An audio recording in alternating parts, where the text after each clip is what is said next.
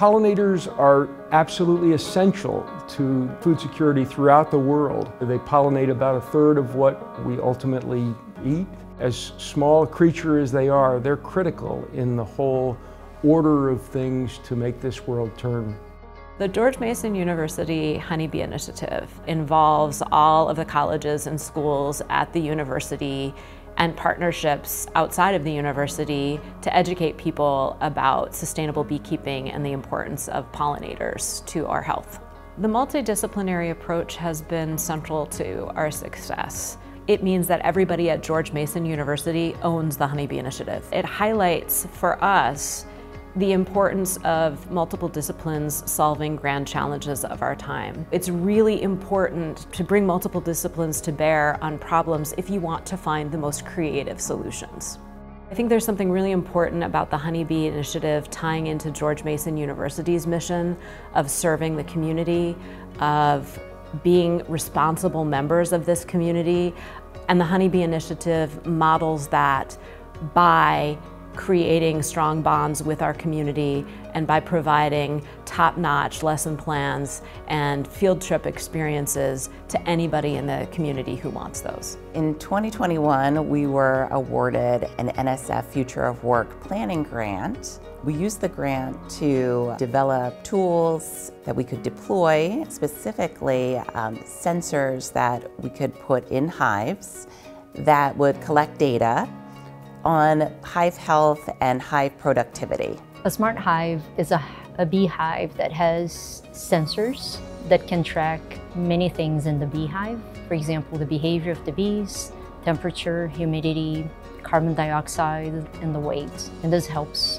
determine how well the beehive is doing without the need for human intervention. For the pollen research, together with HBI, we are interested in looking at how beehives use plant resources across the season. So the data we're getting from the pollen, we're using pellets that are carried by the bees. By using barcoding, we can sequence the DNA that we extract. And then we sequence a gene or part of the plant genome called the barcoding gene. So with that sequence, and if you match that against a reference database, we can tell what species are being used by the bee and in what proportion.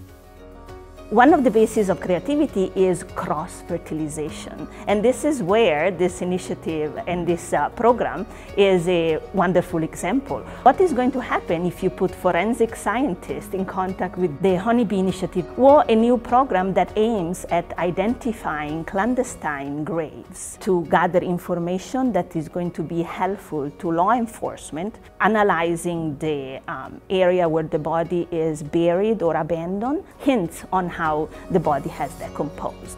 The Honeybee Initiative at Mason has been a source of inspiration and great collaboration for the forensic department research, but also other bee-focused research at Mason.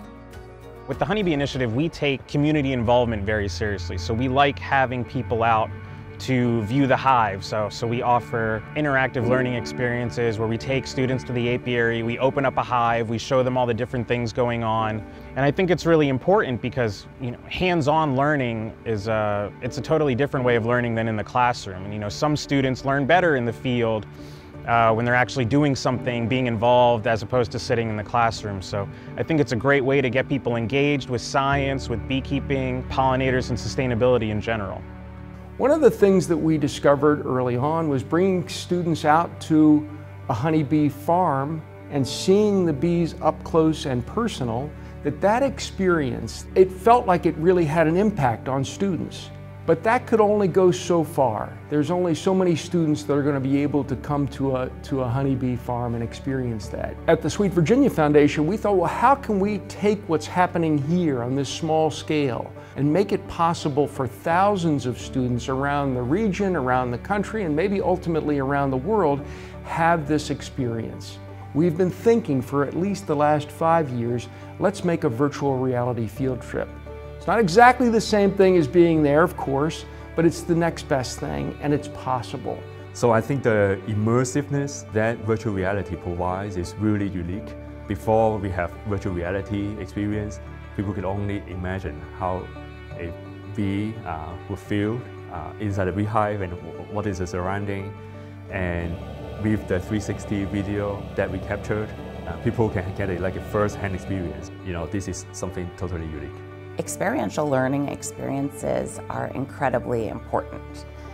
Once I started working with the Honeybee Initiative, with Lisa, Herman, Andrew, I felt this need to share this with my students. So I started by bringing my undergrad and graduate education students who take my science methods course.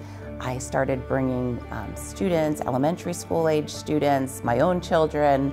I wanted them to learn firsthand about the honeybees from these experts. What excites me most about the Honeybee Initiative is its future in changing the way that people interact with the environment. I think we're doing that on campus by integrating pretty much every school and college in research and in teaching around pollinators and honeybees. Is not just about the bees. It's about climate change. It's about food security. It's about nutrition. It's about poverty and hunger and all of the other challenges that we face. The bees become a way of talking about other indicators of environmental health.